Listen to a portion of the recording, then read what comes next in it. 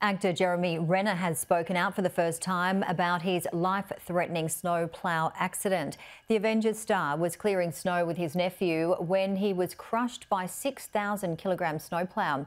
The right side of his chest was fractured and he suffered multiple broken bones and trauma to his head and eye.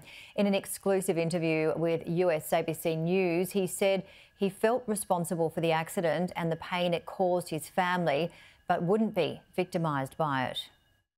I refuse to be haunted by that memory that way. This is what I talk to my family about from all their perspectives, which are horrifying, that I put upon them. What we just endured, that's real love.